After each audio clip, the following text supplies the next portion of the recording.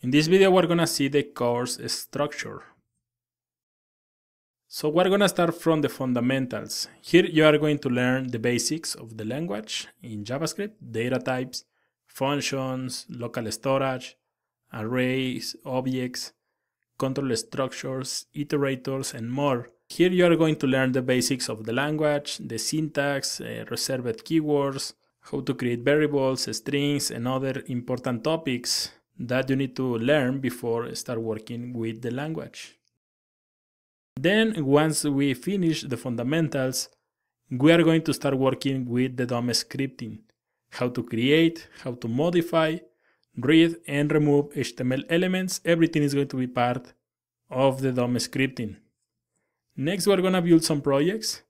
We're going to put in practice what we have learned in the fundamentals and DOM scripting with some projects. Then we're moving to a more intermediate and advanced topics, such as classes, prototypes, generators, arrow functions, iterators, sets, maps, Ajax, fetch API, promises, callbacks, async await.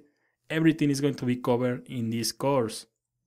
Then we're gonna see what is asynchronous JavaScript. You are going to learn how to read and work with REST APIs, and we're gonna build some other projects. These projects will contain everything we have learned in this course, so they are going to be more complete than the first ones.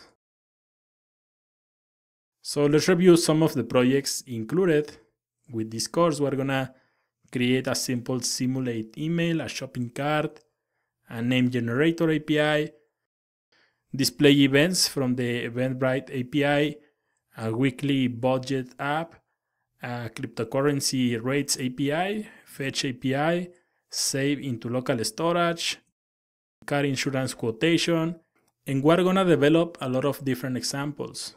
We're gonna master the fundamentals, and then we're gonna start building projects. We're gonna continue learning more intermediate and advanced topics, and we're gonna continue building more projects. For me, the best way to learn is to build projects, and I have prepared several different examples using different techniques so you can become an expert in JavaScript.